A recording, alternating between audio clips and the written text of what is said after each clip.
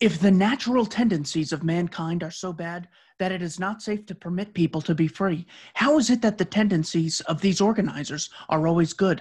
Do the legislators and their appointed agents also belong to the human race, or do they believe they themselves are made of a finer clay than the rest of mankind? Welcome to Keith Knight, Don't Tread on Anyone. Today we'll be discussing Crimes Against Logic by Jamie Whyte. He is a past lecturer of philosophy at Cambridge University and winner of Analysis Journalist Prestige Prize for the best article by a philosopher under 30. Mr. Whyte, thank you for coming on.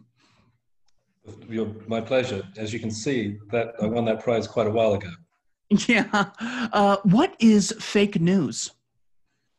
Well, fake news is stories that are presented as news that are false. And there's plenty of it.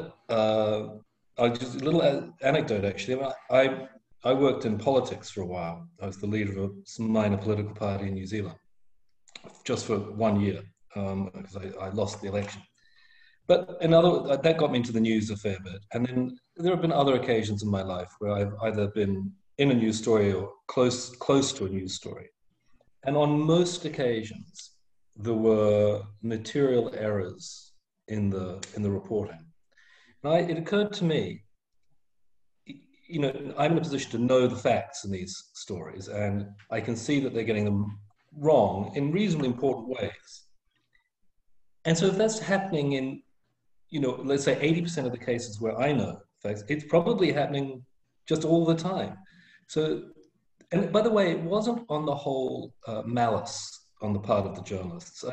Sometimes it was, certainly it was. There were sometimes occasions, especially when I was in politics, where reporters who didn't like my views would do everything they could to distort what I said, make me seem evil and so on. But more often, they were just kind of incompetence, actually. So I think that if you're a grown-up person, you should expect there'll be a lot of error in the news, and you should take it with a grain of salt, as they say. And that's always been known. My father told me this when I was a boy. You shouldn't believe everything you read in the newspapers. I think it's been common knowledge, ordinary wisdom for forever. But the idea of fake news has taken off, and I think that in some people's hands, or almost everyone's hands who uses the term, it's to suggest a conspiracy of some kind, and also to suggest a response, and that response is that the authorities should control the media in some way. So what can be heard, what can be said, this will all be managed by the authorities. To a greater or lesser extent, we'll have something like the Ministry of Truth. And that's why I'm very opposed to the hysteria about fake news. I suggest, look, be a grown-up, learn to live with it, learn how to check sources, look at more than one source, try to work out which sources are reliable, which sources are not. Just, do the normal work of a responsible adult. Don't try and hand it over to give somebody power over you. To protect you, because you know what they're going to do with it.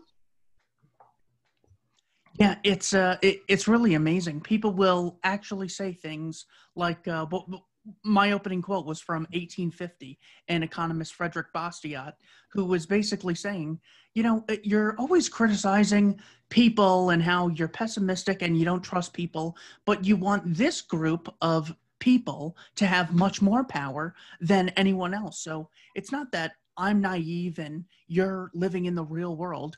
It's just, it's more or less different playing fields where we could either have a monopoly on truth or we could have competing truth. It's not like, should things be true or should they be false? Well, of course, we all want them to be true. It's just a mechanism of determining truth from falsehood.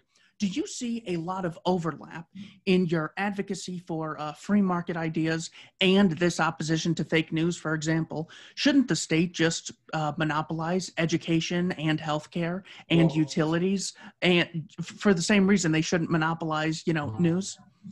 Well, it's the same Actually, when you were giving the kind of the argument regarding speech, it occurred to me that exactly the same argument is often used on these other matters. So, for example, if you say, in Great Britain here, we have this thing called the National Health Service. It's the government monopoly, basically, in the supply of healthcare. I mean, you can have private alternatives, but since you get taxed to pay for the NHS, and it's offered free after the tax is paid, well, then, it crowds out the private sector.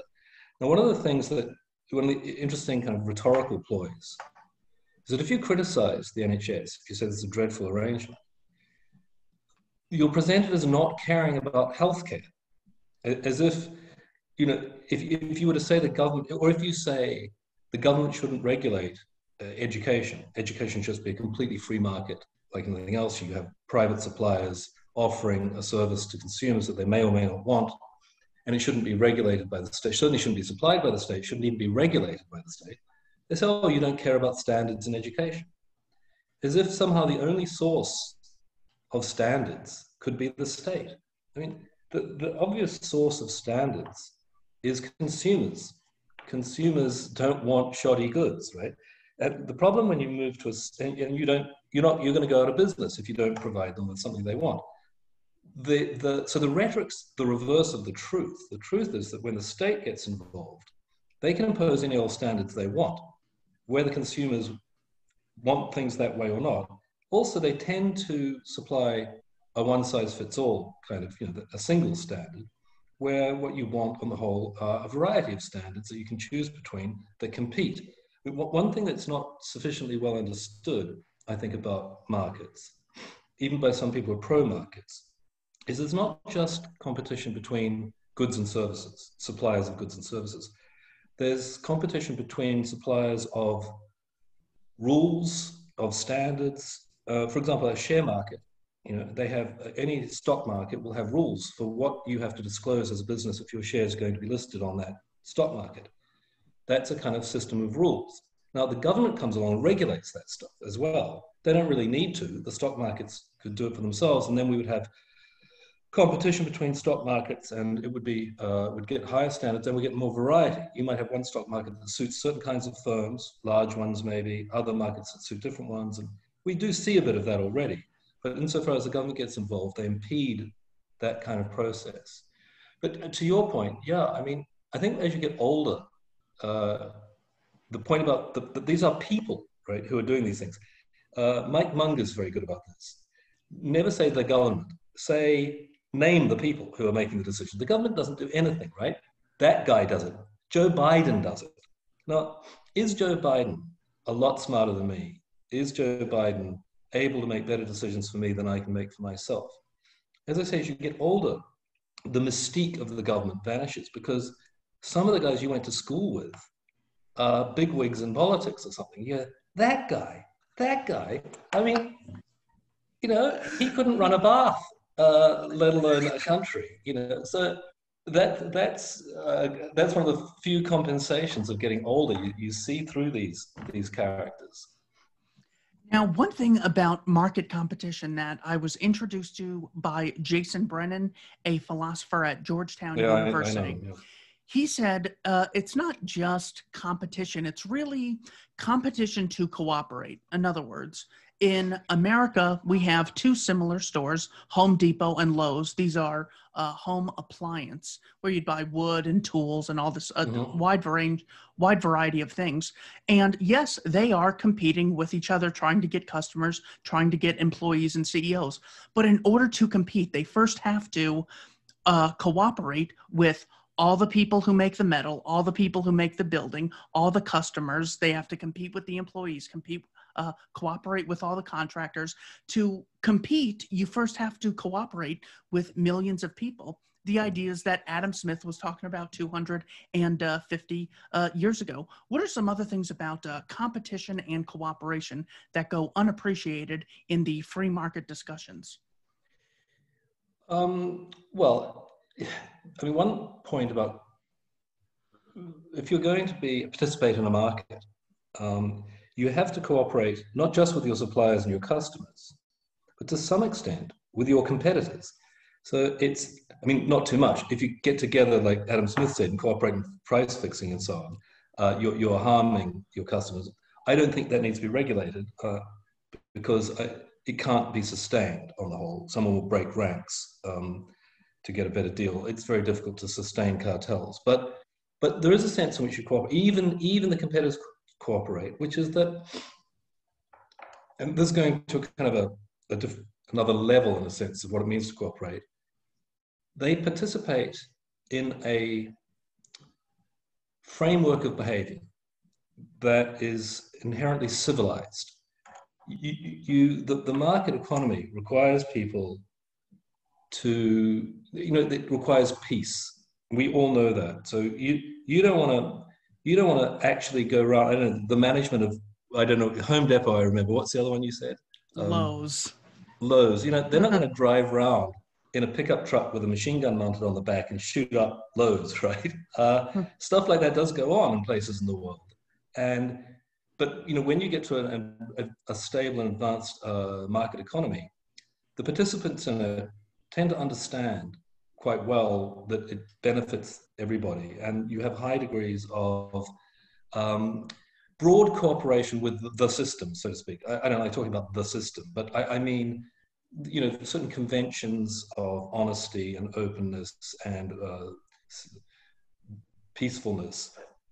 People go along with them because they see that it's in their benefit. David Hume wrote quite a lot about this, and this being the foundation of modern, peaceful, orderly societies. You only need a small amount of power at work. It could be private, it could be the police, by the state, it could be private guards, something, but you don't need much if the system is, operating pretty well, because people cooperate in the maintenance of the order that facilitates it. And one of the things that left-wingers, often socialists, say is that capitalism makes people bad, it makes them greedy, it makes them selfish, it makes them cruel and heartless and so on. Actually, that's the opposite of the truth. Capitalism promotes a bunch of virtues, such as being trustworthy, being open to strangers, because you want to do business with them. It's kind of the opposite of tribalism. It's cosmopolitan and civilized. No non-market economies have ever been lovely places to live. Now, when people hear capitalism, they will often assume that this is very few people either getting all the money in society, controlling the rest of us, or sometimes working with the state in order to get a monopoly. For example, in 1913 in America, Woodrow Wilson, the president, signed the Federal Reserve Act, which just gave a monopoly on money printing to the Federal Reserve Bank, which is just a private bank of people with the name federal. What does it mean to support free market capitalism? This is, I think, a very tricky topic. A lot of the anti-capitalist sentiment that we now see was stirred up by the financial crisis of 2008. I think that if banks hadn't been bailed out by governments, and it depends, if there'd been very severe economic shock, people might have developed anti-capitalist feelings anyway. But the bailouts made people think that capitalism is a kind of a rigged system. If you do well, you get the profits. If you do badly, the losses are spread across the whole of society through taxation. And I've got some sympathy with that view. Now, I don't think that's not the kind of, that's a bastardization of capitalism. That's so-called crony capitalism. Some people would say it's not capitalism at all. I think there are two elements in capitalism. One is the private ownership of the means of production, and you can have that without having free markets, which is the other important element. So in the fascist regimes of the 1930s, you had private ownership of the means of production, but the government directed the use of that capital. And you had to be in with the government if you were going to get ahead, right? So you had one element of capitalism, but not the free market element. Most of us who are fans of capitalism are very fond of the free market side.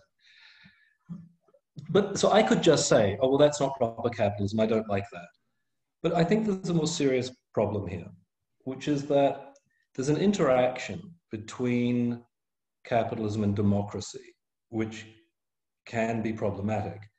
So in capitalism, in a free market capitalist system, it's almost impossible to avoid large accumulations of wealth, either in corporations or some individuals, right? And then, then that they will naturally seek advantage through the political system. They'll lobby politicians to get tariffs put on imports from their foreign competitors, to create regulatory barriers to new competition domestically. You even see it with professionals. You get these professional organizations who lobby politicians to have professional licensing and all that kind of thing, which just restricts competition and harms consumers. It's a really difficult problem. How do you stop that? Right? Some people say, there should be limits on how much money can be spent in political campaigning, and that would help to stop it. Lobbyists should be registered, all sorts of things, right? All sorts of attempts to constrain it. I don't know. I must say, I don't know what the right answer is. I think part of the answer is just gutting politics. So that's to say, if there weren't, there are a lot of people Tyler Cowen and some people who are apparently libertarians have talked about state capacity. They want the state they want a good state. Well, I don't really. I want a gutted state. I want one that can't do anything. They're useless. There's no point lobbying them because they've got very little power. And also I don't want Parliament to sit. Parliament in Britain sits all the time and they pass all these laws. Well, I've been thinking for years, how do you stop the bastards from passing laws all the time, making new laws? Well, just don't allow them to go into Parliament. They only sit in Parliament, let's say 1 week a year. So they've got to decide. They're going to do just a couple of things. I mean, the idea that the United Kingdom, after 200 years of parliamentary government more, is still passing crime laws is astounding. We don't know what the crimes are yet. It's just stop, for God's sake. But they can't stop. Right? Their job depends on not stopping. So I think, but as I say, that interaction between money and politics is a problem that arises in countries that are capitalist countries. And I don't know what the answer is. I mean, one thing to point out is that we libertarians and pro-capitalist people should not be utopian. A world of humans and scarcity, which it's always going to be, unless we get to transhumanism, but let's suppose we're stuck with being humans, and we're always going to have scarce resources, time being the most obvious example. Life's going to be imperfect. The question is, which is the best arrangement socially? And even with the problems that capitalism has in this regard, the attempts to capture politicians, it still massively outperforms any alternative. We still have far better lives, much more prosperity, much more liberty. So this is an imperfection for sure, and I'd like to see the back of it. But I'd much rather live with that, like in the United States of, say, 10 years ago, than the alternatives suggested by radicals on the left and right. Sure. Even ideas of, large capital accumulation and large wealth, that still is not a free market criticism necessarily. If you look at King Leopold, or if you look at many monarchs throughout the past, they amassed large amounts of wealth, but they didn't do it through voluntary exchange or the homesteading principle, which libertarians explicitly have been on the side of, differentiating the principal difference between just control, me making the rules for my house, and me making the rules for Africa. It's contracting with people and private property. The alternatives, I should have said this, yes, you're quite right. The alternative arrangements, rather than viewing this nexus of money and political power as problematic and something that has to be got rid of, simply build it in. So, under a monarchical kind of system, you've got these people who are descended from warlords, effectively, who control masses of capital and can push people around, and they do it just directly, right?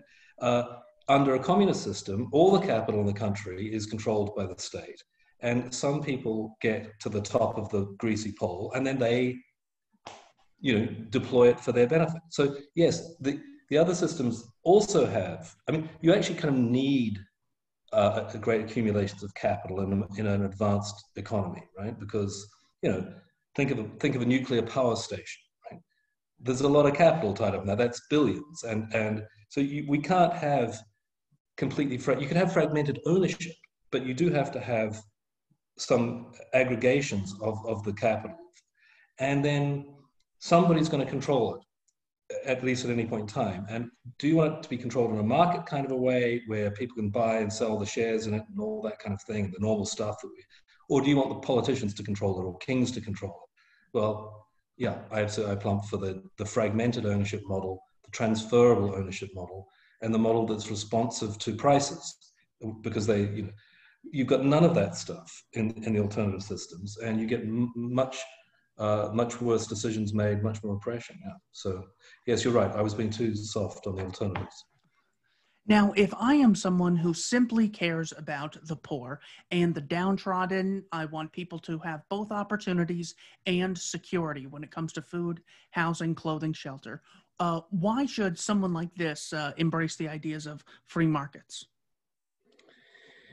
Well, the most obvious answer is that there can be no security without prosperity. So if we're all, you take people in North Korea, they have an, in theory, egalitarian kind of system, and yet they often starve to death when the harvests fail because the country is just so poor. I mean, even if you got rid of the theft by the Kim family, you'd probably still be a very poor country. So you need a certain level of, you just need prosperity to feel any security. And the only system that has ever made the poor anything but literally dirt poor is capitalism. There's a wonderful chart, you will have seen it, of GDP per person in the United Kingdom, much the same. The United Kingdom's the best one because you can track it way, way back. Some economists have estimated it back to about 800 AD. And basically, it's around about $800 a year for a British person on average. And it ticks along pretty flat. So it edges up a little after about 1200, it's edging up.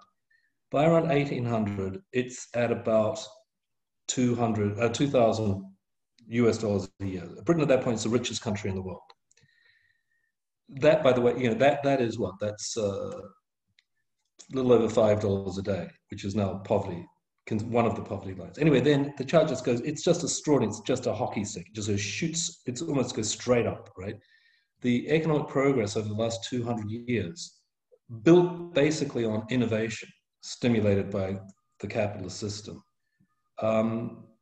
has been astounding, unknown in all of history. The increase in incomes of the average Brit has been about 20-fold over the last 200 years. So there's no security without that prosperity that's been delivered. The other thing is, if you've got a flexible labor market, so it tends to be very easy to find work. In countries, we've got an exceptional situation right now, but I know the United Kingdom, New Zealand, my native New Zealand well, and they both have reasonably flexible labor markets, reasonably light regulation of it, not as light as the United States. But interestingly, if you look at countries with that kind of labor market, there's very low rates of unemployment on the whole, involuntary unemployment. And again, you want to be the best source of security to you is to be able to get a job, a paying job. I mean, people may say, "Oh, I'd like to have a kind of social welfare safety net." Well, maybe you would, but in countries like France, they have 10% persistent unemployment, and a lot of people, though they're fed, it's not a very dignified way of life, and they become extremely despondent. And I'd much rather live in a place where I had a good chance of getting a job if I really wanted to work. Maybe not a great job, but a job. I earn my own money at the end of the day. I have my self-respect, and that's I think the best source. I will say one thing. I think there's an argument. It's complicated. I'll try and run it quickly. There's a libertarian kind of an argument for a kind of social welfare. Now, let me give it to you. I got it from Stephen Landsberg, but it's a kind of a, it's a variation of the John Rawls kind of approach to things, but it's not Rawlsian except in one regard. So he says imagine you know you're going to be born. You're not born yet. You're a kind of soul floating around. You're going to be born, but you don't know the circumstances of your birth. You don't know whether you're going to have nice parents or nasty parents. You don't know if you're going to be smart or dumb, or maybe you're going to be physically disabled or something like that, right? So you would, as a pre-birth soul, you might want to buy bad birth insurance, but you can't, right? Because you can't do anything before you're born, and there's no market serving the unborn. And so, but what would happen if you did buy it is that you would pay your premiums after you were born, and so if you had a good birth and everything worked out for you, that's fine. You pay the premiums, you never get a payout from your insurance. But if things are bad for you at birth, well, then you do get a payout, right? Now, you could say that the social welfare systems of the type they have in, let's say, Sweden or whatever, are providing that bad birth insurance in a kind of roundabout way. And what they're doing there is correcting a market failure. Be careful here. When I say market failure, I mean a failure of a market to exist. I don't mean a failure within a market. There is no market for the reasons I explained to you. There can't be. That is an argument. Now, I think that I would want bad birth insurance, but it's not a counter argument, but it's a qualification. That argument doesn't entail that it has to be supplied by the state. So you could say, look, yeah, that's how people are. People would want that insurance, but it doesn't mean the state needs to supply it. Before the state got involved in all this stuff, there was people looked after the less fortunate in their society. They did it voluntarily, and voluntary mechanisms are better for a variety of reasons. Because, mainly because so much more judgment can be brought to bear.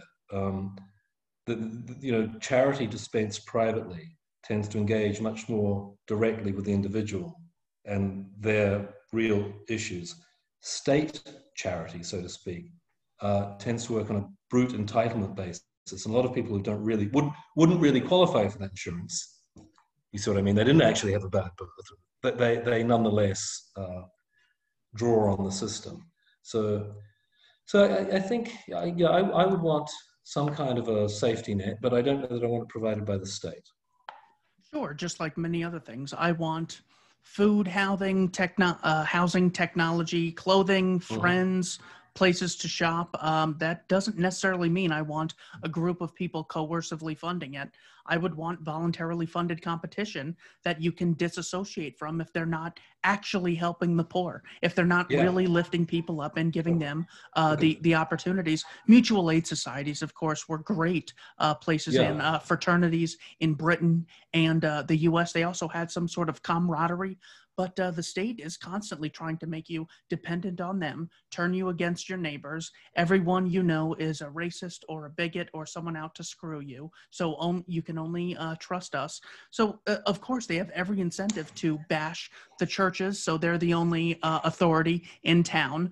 And, of course, mutual aid society, since the days of Otto von Bismarck, they've been trying to bash just because they don't want any competing authorities and want you to be dependent on them. So yes, I do like that argument, just like I like a lot of the sympathetic arguments people have, but none of them justify certainly state intervention in what otherwise could be a voluntary exchange. Yeah, I think foreign aid is an interesting case here. I mean, there was, in Britain, the previous government committed to a policy that few countries have, which was to give 0.7% of GDP in foreign aid. This was some kind of UN request. Everybody should do that. And Britain signed up to it. The government was signing up to it as a show of being a compassionate. They were the Conservative Party, but they were making a show of being compassionate and caring. And of course, it's not at all compassionate comparing to the people who you're taking the money from. But interestingly, it's also not really that compassionate and caring to the people who receive it, because there's a lot of evidence that foreign aid administered by governments does more harm than good in the recipient countries. It's a show of caring, without any actual carrying going on. And there's absolutely no need for the government to get involved. Many people, I know many people who give money to poor Africans, let's say, right? I mean, there's no need for the government to get involved in this, and yet they do. And the beneficiaries are almost entirely the people who administer the programs. My wife's African, and she says that you get these aid organizations driving around in poor parts of Africa in their luxury cars, staying in the luxury hotels. And you can tell that about 90% of the budget's going on them. It is, yeah. And, basically, if a country has poor institutions, anti-private property, anti-voluntary exchange, what the foreign aid does is sometimes prop up those regimes and make things worse than they otherwise would have been. So it strengthens the worst parts of that society. Are you familiar with any countries becoming wealthy as the result of foreign aid? I'm just thinking of Britain, America, Singapore, Japan. The places that I would want to live, Luxembourg, did any of them become wealthy because of foreign aid or that kind of thing? The only case, and it would be tendentious, I think, but the only one you might argue is Germany after World War II. There was a lot of Marshall Fund money going in, but that's a ridiculous thing to say because it was a rich country that had been devastated by war. It wasn't a country that needed to kind of go through that process that you go through. You know, all the countries that got rich went through of independently doing it. So it had everything in place. It had, so I don't think that's a real case. But I mean, most people say the Marshall Program was a success. It involved a transfer of money from the United States to Germany after World War II. But I don't think it, in any sense, you can't say, look, that's what created modern Germany. Modern Germany had already come into being. Or you could look at East Germany versus West Germany and look at the results of those two economic systems. Certainly, the more free market system had better results. I mean, talk about a scientific experiment. It's impossible to compare, Britain to the Soviet Union. They're so different. But North Korea, South Korea, Botswana and Zimbabwe, East Germany and West Germany, Chile and Venezuela, those are at least, relatively comparable. But the pro-science people really don't want any scientific experiments. Those Venezuela and North Korea and East Germany, they would have worked if only they hadn't been undermined by capitalist saboteurs of the system. Oh, so they're admitting that economic regulation stops people from prospering. Thank you. They finally admitted it. Yes, it actually is true. Look, there's a guy, I used to work at the Institute of Economic Affairs where I was the director of research, and a chap who worked in my research team there, Christian Niemitz, who you might want to get on the show. He's very good value. He wrote a book while I was there called Socialism, the Failed Idea That Never Dies, or something like that. And he goes through, he says, look, it's about the Western intellectuals' response to left-wing intellectual response to socialist experiments around the world. And he says they have an absolutely regular pattern, and he shows it in case after case. Each chapter is devoted to one of these things. So Soviet Union is the first one. He says at first they go, this is finally, here it is, the socialist model that we all wanted. It's going to be great. And they sing its praises. Then it becomes clear that it's not working out too well. They start making excuses for it. They say, it's being undermined by American foreign policy or trade barriers, or you name it, all these kinds of things. Then when it's really completely gone to crap, they say, it was never socialism in the first place. They disown it completely. And so, you've heard the slogan, real socialism has never been tried. They always end up there. And what they can't seem, they often say, they either say it wasn't real socialism, the model wasn't exactly right, or it was undermined by these foreigners, or bad people hijacked it, right? Like Stalin, he's a bad guy, Mao's a bad guy. And what they can't seem to explain or face is the fact that these things go wrong, that these things always go wrong, is a structural feature of it. It's inherent to it. It's not like an accident. It just so happened that in these 7 or 8 cases, it went wrong. It has to go wrong, and it has to go wrong in really nasty ways that involve, horrific oppression of people, often slaughter. And I think the best chapter of Niemitz's book is the first one, when before he gets onto each case, he explains why it has to go wrong in the ways that it always does go wrong. And he explains that beautifully. I recommend that chapter of the book. And Niemitz is very funny at mocking socialists. His Twitter account is just an endless mockery of modern-day socialists and their stupidity. Well, but it's dangerous stupidity is the problem. It's very dangerous stupidity. Certainly in the case of Venezuela, it's harder with, the North Korea because it was so long ago. With Venezuela, we have a lot of cameras and articles by Noam Chomsky, Sean Penn, Michael Moore, the usual suspects. They're like, fine, look at Hugo Chavez. Look, an example of a group of people finally getting together and coming together for workers' rights. And now they just pretend, and now they just mock us. They're like, oh, you're probably going to bring up Venezuela. And I go, well, it's worth mentioning that. And they go, oh, see, yeah. I knew you'd bring that up. Yeah, you know what? I am gonna bring that up. This is actually, it's a really bizarre argumentative ploy.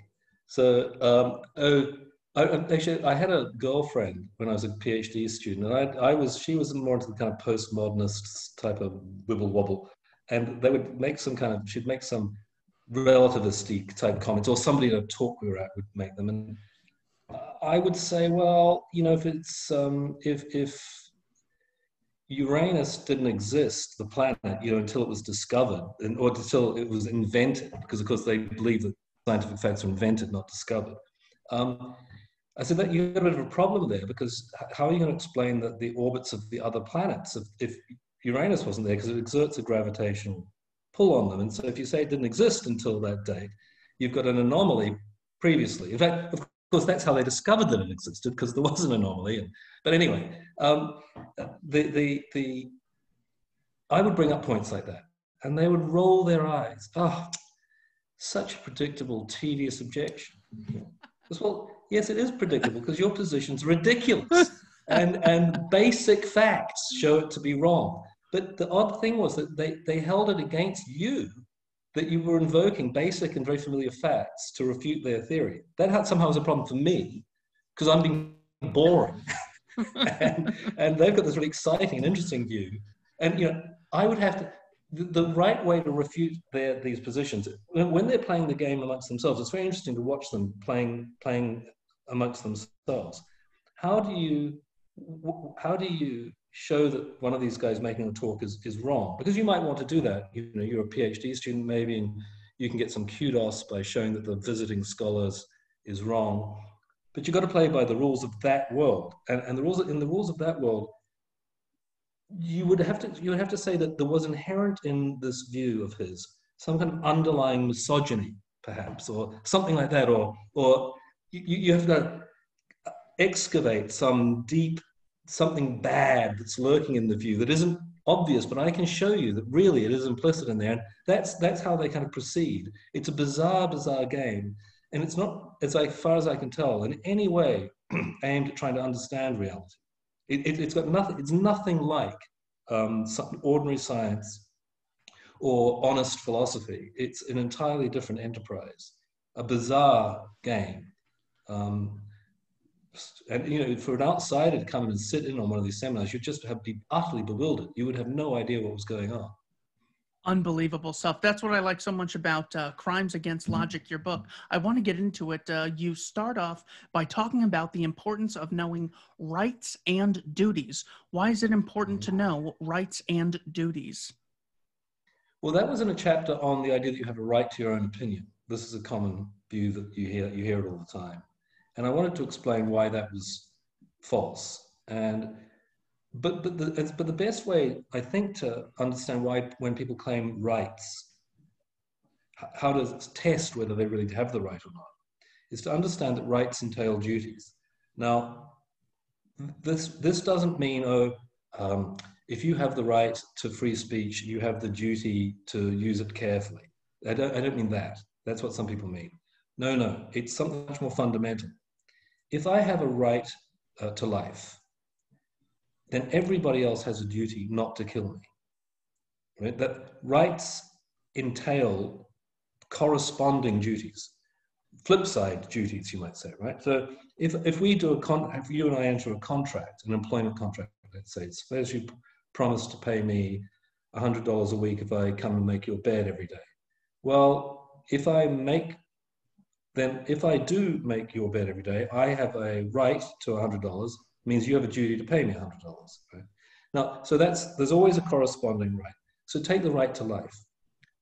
Again, to see what people mean by a right, you've got to ask, what duties does it entail? So, for example, the way I said I have a right to life, I said that you have a duty not to kill me. That's a so-called negative interpretation of the right. That it doesn't. I'm not suggesting that you have a duty to feed me. Right? You don't have to keep me alive. You just have to not kill me. If you had a duty to feed me, then my right to life would be a more substantial right. It would be an entitlement in a sense. I have a claim against you that you provide me with what I need to live. And indeed, many people think that we do have such a right and that the claim is against the state. So what you've always got to ask yourself, when somebody claims that they've got a right to this or to that, you go, well, what are the corresponding duties? And you can sum up utterly absurd. The United Nations is endlessly declaring rights. And one of the rights it's declared is that every child has a right to be loved. Well, I think it's nice if children are loved, but who has a duty to love every child? Who, indeed, does anyone have a duty to love any child? I mean, is love that kind of thing? Can I love you as a matter of duty? It seems it's just crazy talk that you have a right to be loved. They just mean we think it would be nice if all children were loved, but that's not a right. Now, take the right to your own opinion. People say you have a right to their opinion. What does that mean? Does that mean I have a duty to believe what you say? I mean, I have a duty to let you say it, yes, right? But that is a duty, that is a right to express your opinion. That's not a right to hold your opinion. If I argue with you and I prove you wrong, and you are forced by the mere reason to change your opinion, right? So I would have violated your right to hold your opinion, right? Because you've got a right to hold your opinion, and I've taken your opinion away from you through force of reason or counter evidence. And indeed, they appeal to this right at that point in an argument where you've got the better of them, right? So when you've got the better of something, I've got a right to my opinion. By the way, this all sounds like mere silliness, but it's not. This idea that we have a right to our. Here's a tension. People can't have both a right to their opinion and a right to express their opinion. Because if you have a right to your opinion, and my expressing my opinions would make you lose your opinion, right? Then by my expressing my opinion, I've violated your right to hold your opinion. And you do indeed see many people saying that we shouldn't be allowed to express our opinions when they challenge other people's opinions, because other people have got a right to those opinions. They don't say it universally, they just say it on certain topics, like, religion and issues of identity and so on. I mean, in Britain now, this isn't yet true, but the police, one of the police forces in Britain, the Merseyside, it's the police force of Liverpool, the city. The photos started doing the rounds on Twitter and elsewhere. There they were with a van, and they had a big placard built onto the side of the van going up into the air.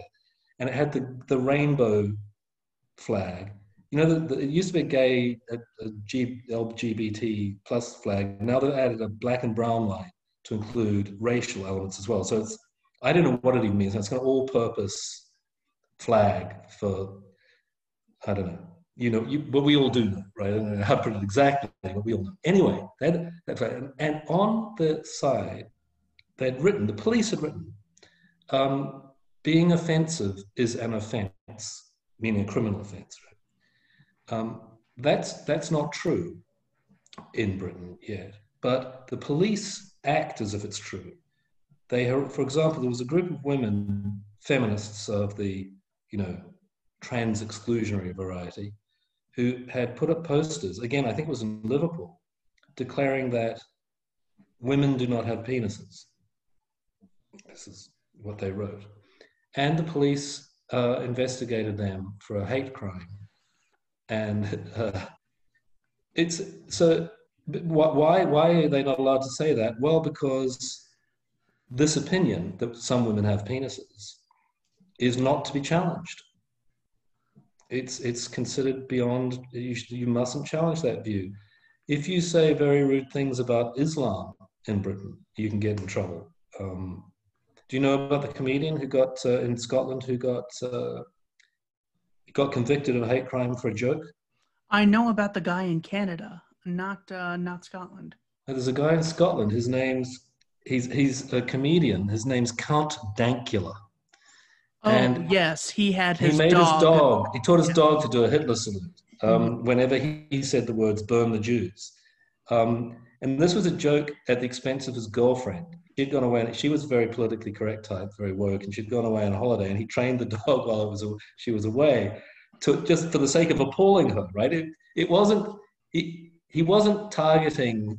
He's a pretty woke guy himself. You may think it's a tasteless joke, but it was very clearly intended as a joke, and a joke at the expense of his girlfriend, not at the expense of Jews.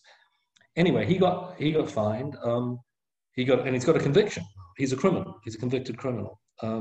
So yeah, I think this idea that people have a right. It started coming along. These ideas have been brewing for a long time. They're in my book, and my book was published in 2003 originally, the British version. You've got the 2004 American version, and they were so familiar to me, these ideas, that I could write that book up pretty quickly. The seeds of what we're seeing now were planted long ago. Yeah. If you reread my book, you'll see that a lot of the stuff that's going on now, I'm talking about it back then.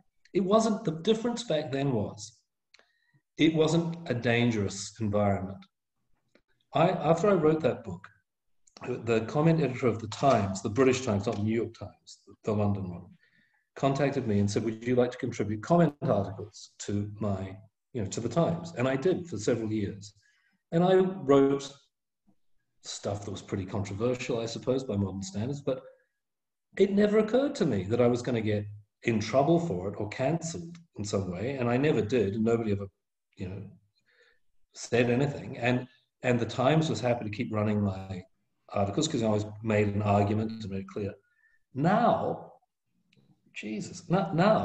I pulled an article I'd written the other day, actually. I'd written it, I was happy with it, it was going to be published in a leading British magazine. And I showed it to some friends and they said, you can't publish that. You'll lose all your contracts. I make my money through commercial writing for companies. Well, at the moment I am.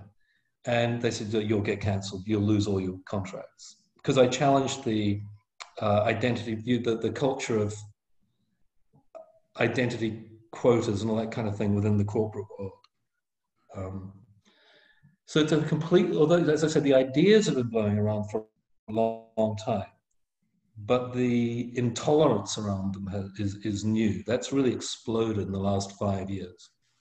That's unbelievable. They'll always say, you're saying something that could be linked to racism. People talk about racism, then they could believe it, and then this could lead to people's rights being violated while they advocate socialism and statism and regulation, the most violent, murderous Marxist ideologies that have ever existed. I mean, they can't even hear their own words. We had Jeremy Cook. Our British equivalent of Bernie Sanders is a chap called Jeremy Corbyn. He was the leader of the Labour Party. He was a total socialist, a proper. There's no doubt about it. He was a Hugo Chavez supporter. Oh, huge, yeah. You name the foreign kind of dictator, provided they're anti-American, Corbyn likes them. So Corbyn is an out-and-out socialist, an out-and-out friend of terrible dictators and things.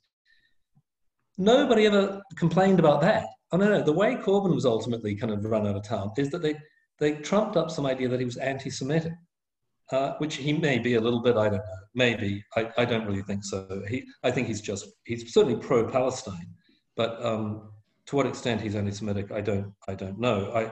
He always pleaded that he hates racism, and I think he really does. But I mean, what was amazing to me is, why are we quibbling about this? The man's a communist. He's openly a communist. Do we really have to struggle to work out if he is or isn't anti-Semitic when he's openly a communist? It's like saying, you know, you've got a guy in court, you know, he's admitted to murder and rape, and you're trying to get him on jaywalking. It's crazy. Exactly. Yeah. The whole Palestinian cause certainly. Well, the reason they keep lining up on the Black Lives Matter or LGBTQ after the income inequality arguments don't work out the way they'd like, and they can't divide people based on class, then they'll divide them on race. Why does this government need tons and tons of power? Because of the bourgeoisie, and we, the proletariat, are going to have a dictatorship. Why does the US government need tons of power? Because of the terrible racists. Even though if you look at the statistics, black on white crime is much higher than white on black. So, I mean, that's just to say the justification they're using. They do it in foreign policy all the time.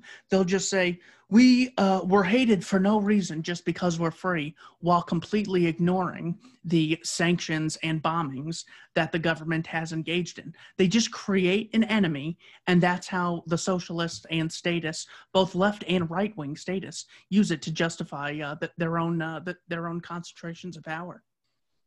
Yeah, they keep changing the question or the problem that needs to be solved by the same thing, which is them having a lot of power over everybody. But you know, at the moment, I think there are two. You're right. It used to be economic. It used to be capitalism impoverishes the worker. That just clearly was not true. So the 19th century put an end to that. Then there was more kind of egalitarian stuff. We need more equality. There are various reasons why. I mean, you could still run those arguments. I'm actually writing something about that at the moment. I mean, the main reason is that if the poor are getting a lot richer, equality arguments kind of fizzle out. They don't matter much. But now you've got now it's all getting a bit more. At least I liked those old school socialists more because at least you kind of knew what they were talking about. It was concrete stuff. Workers are poor. They die young. They work in horrible conditions. We want them to be better off. I understand all that. But now things are getting kind of metaphysical. I mean, so what are the problems in American society? Oh, it's whiteness. Well, what the hell is whiteness? I mean, because whiteness, by the way, is not just being a white person. You've got internalized whiteness amongst Asians. You've got all sorts of stuff going on. To even understand what the issue is, you got to do a university course in the crazy metaphysics of it. But I think nonetheless, this is how I'd characterize it. You've got this idea, and it's been pushed by the BLM movement and by the trans rights thing, which is that there's a kind of pervasive, they call it structural, a pervasive evil actually in society. It's kind of an evil, and you can't see it necessarily. You may actually be infected by it, but you don't know it. And you need to go and get some counts. You need to get someone to reveal to you your implicit, internalized bias and all that kind of thing. It's really quasi-religious. So you've got that threat, and it needs society to be completely restructured, completely made over from head to toe, which of course requires massive government intervention. It's not going to happen on its own. So now we've also got another thing going on, and they're often the same people in both camps. We have two existential threats we face. One is the coronavirus. It's going to kill everyone. Again, you can't really see it. It's a bit vague, but it's real. I mean, I do believe it's real. But anyway, it's a terrible threat. It's not just a threat. It's a terrible threat. And then climate change, of course, which is another terrible threat. And again, conveniently, both require, or its claims require, massive interventions in our lives with our liberties. And it's always the same people who jump on these things. And you can't help but get the feeling that what they want is the massive intervention, and they're just looking for the reason. And these things are harder and harder to argue with because they're more and more vague and metaphysical. And you're accused of wickedness if you deny the phenomenon, right? So if you say America's not as racist as being made out, if you point out the statistics that you just did, we're not even going to talk to you. Don't even have to listen to you. Which is ridiculous. I mean, it's the equivalent of me saying male on female violence is more prevalent than female on male violence. Okay, is that just me? Okay, now what are you going to call me? I was racist a second ago. that one, but there's no difference in principle. I'm sorry. Well, again, that pisses me off. You were talking about climate. Book, climate change. I'm finished with the point. But you just remind me, in my book that you've got there, one of the chapters concerns, I think it's called Shut Up. It's just called Shut Up, the chapter. And it concerns ploys that people use not to show that you're wrong, but to shut you up in an argument. And I talk about, there are things, for example, you're allowed to say what you just said, that, men account for most violence in society. Male and female violence is much worse than female and male violence. You're allowed to say that. You're not allowed to say, actually, the police handling of black criminals is proportionate in some sense. I think American policing is far too violent altogether, but that's another matter. But anyway, you're not allowed to say that. You are allowed to say that one. You're not allowed to say that one. You changing gender is fine, but changing race is terrible. I don't know why is that. I don't know. But the funny thing is, although you don't know why one's acceptable and one's not, you do know what you're allowed to say and what you're not. I mean, if you keep up, right, you know the rules. Even if the rules are completely arbitrary, you do know them. And it's funny. And we know also it's got something to do with who's perceived as victims. And I think one of the reasons that a lot of feminists are very angry about the transgender thing is that the parallel with race comes in there. So why is it wrong for a white person to pass as black? Because blacks have been victims and are disadvantaged. And it's wrong for you to get the advantages of being recognized as disadvantaged when you weren't really disadvantaged, right? Now, that's why it's no good to go from white to black.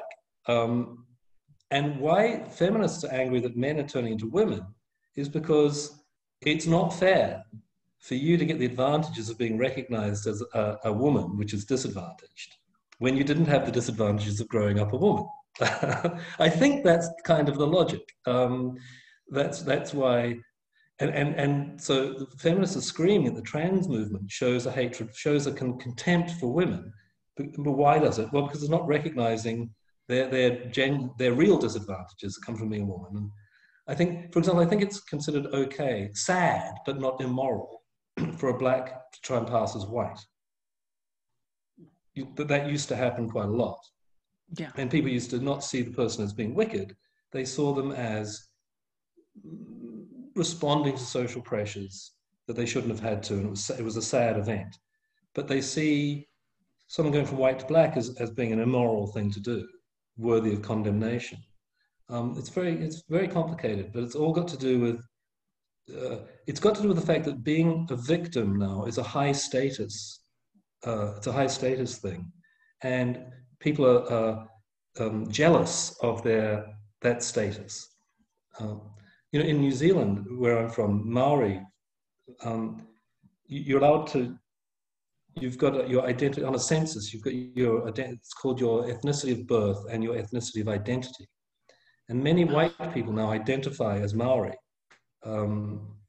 I think there are two reasons there. It's not so much in that case that they want the victim state. It's that they want it means you're more of a genuine New Zealander. It's a kind of national identification thing. It's an interesting phenomenon. My sister, in fact, was a Maori. By identification, not by identification. Yeah, definitely. You see the socialists issuing people identities and reasons to really be part of something. You want to be part of saving the world? Take the vaccine. You want to be part of saving the world? Fight climate change. Fight the melting of the ozone layer. We can fight inequality, fight racism, and instead of actually taking Ayn Rand wrote a great essay on racism in 1963 called Racism, and it says, how it's important to judge people not based on arbitrary characteristics, but on their character and whether or not they engage in reason, the highest human faculty. It's the smartest thing I've ever heard. Sounds like Martin Luther King. Exactly. It's more eloquent than anything I've ever heard at all the BLM rallies combined, because it's just about creating an oppressor oppressed and using this as a justification to increase state power every single time. You see, what you're just spouting white patriarchal ideology here. All these ideas of universalism and individualism and so on. That's just they've got no claim on on being the truth. They're just that's just the white patriarchy expressing itself. And the only reason you peddle all those ideas is you benefit from them. Don't you know? And the amazing thing is they do that without the sense of irony that they're actually engaged in racism and sexism when they say something like that. They judge people primarily based on their race and gender. And we're the ones holding people accountable by some system of meritocracy, whether they support voluntary exchange, whether they work hard. That's evil. Judging people by their race or skin color, that's a good thing. Everything. What defense will they have if the white supremacists who are out there get the upper hand and start saying, well, there's no rights don't attach to the individual, they attach to the group, and you're not in the main group now, so back to the bloody cotton plantation with you. I mean, these ideas, these ideas from the Enlightenment about the dignity of the individual, so on, they were the foundation of emancipation, the emancipation of women, the emancipation of blacks, the emancipation of homosexuals. And to see these groups now rejecting this ideology is astounding to me, really astounding to me. I don't know what, I don't really get it. I've got what theory. Oh, let me run it by you. I was just having it the other night. It's one of these new thoughts, and I don't know if it's any good. But I was thinking, you mentioned earlier all these friendly societies, mutual societies, and so on, the church, these social, non-governmental, but communal organizations, right, where people voluntarily came together in certain kinds of association. And even clubs, sports clubs. Now, they've all been crowded out. They're all dying off, right? Even sports club membership is down in most countries that I'm aware of. And certainly church attendance in most countries is way down, and friendly societies, things like Rotary clubs and all that kind of thing, it's all fading away. And one of the reasons is that those organizations were sources of, they were non-governmental sources of support. I mean, the church was the first administrator of welfare, really, next to the family. And even the family's broken down, right? So what the state, the welfare state crowds out private alternatives, because you're forced to pay the state, and then it provides its service for free. So how can private organizations compete with that? Even the family has suffered because your parents aren't you've got the state to turn to, it doesn't have to be your parents. Okay, so you got all that. But there was another. But now, so you don't have all these other organizations. It's just your little nuclear family, maybe. But life lacks a bit of meaning. These other organizations, they used to give you some meaning and some purpose and a sense of engagement with the world and some personal dignity arising out of it. And if I wanted to express my values, I would do it through those organizations. Right? What do I do it through now? I got to do it through, where do I get my sense of identity and meaning in life? It's got to be done through the bloody state. But it doesn't work, right? Because it's too impersonal, it's too remote, and but everybody's lobbying to get the state to embody their values, and because the state's become the kind of only vehicle for the expression of these values. And I wouldn't need to do that if there were more intermediary organizations around, and if I didn't naturally turn to the state to solve all my problems. So I think that this kind of squabbling. So what I'm getting at here is, on the right, there's a new illiberal movement. They're called post-liberals. And, you saw them associated with Trump, some of them, and they want the state to be to not be neutral on matters of value and the good life. They want an activist state that promotes morals and social values and so on. I mean, this is abhorrent to us libertarians, but what I'm getting at here is the reason I think there's a growing demand for the state to be like that is because the state's actually killed off all the alternative channels through which we might express those feelings. And we've got, the idea of the atomized individual, just there's truth in it. And it's people are sad and they lack meaning in their lives. But the idea that the state is the answer to that is the opposite of the truth. The state's what's brought about that horrible situation by crowding out and thereby killing off. I'll call them intermediary social entities. Yeah, certainly. What I, excuse me, mentioned earlier is states really hate competing authorities.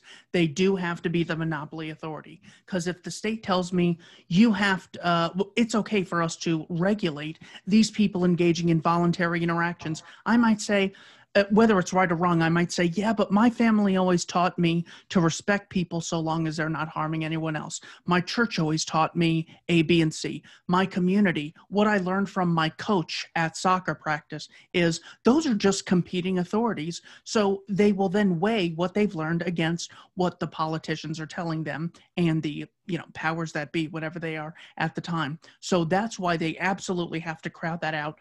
One of the worst examples was in America, in the south part of Texas, Waco.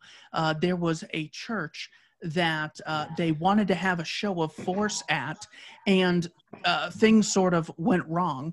They ended up getting so scared because they were going to defend themselves. They ended up shooting into the church, killing a couple kids, stood out there for 51 days, and on day 51 went in and lit the place on fire with CS gas banned by the Geneva Conventions.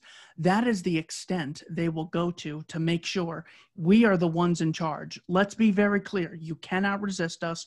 We are calling the shots here. That's what a monopoly on violence really is. So yeah, they certainly always take those out, and people definitely find identity. Here I am, just me doing whatever with my life. Maybe I'm a barista, but if I join this group, I'm fighting against the evils of racism. I'm fighting against Donald Trump, Hitler 2.0. This is the guy. I'm now part of something that really, really matters. And there's such a low buy-in. I'm pro-black, anti-white. I'm pro-poor, anti-Wall Street. It's such a low buy-in. That's so easy. It's a lot harder to grasp the principles of Ludwig von Mises's human action. So it's low buy-in. They get the identity, and the state has the symbiotic relationship of it destroying competing authorities or allegiances.